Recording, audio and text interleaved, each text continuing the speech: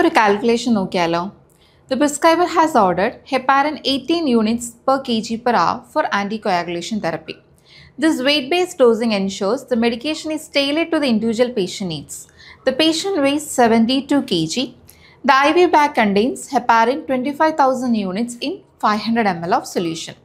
What should the nurse set the pump to ml per hour? The first step is we need to calculate total units per hour. So the given unit is 18 and the body weight is 72 kg. So when we multiply it, we get 1296 unit per hour. And the second step is the available heparin solution contain 25,000 units in 500 ml.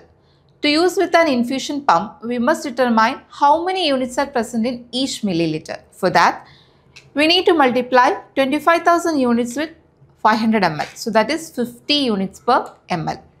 And in this step 3, we need to convert it. So the patient needs 1296 unit and the solution contains 50. So we need to divide it and we'll get 25.92 ml per hour. So that is the final answer is 26 ml per hour.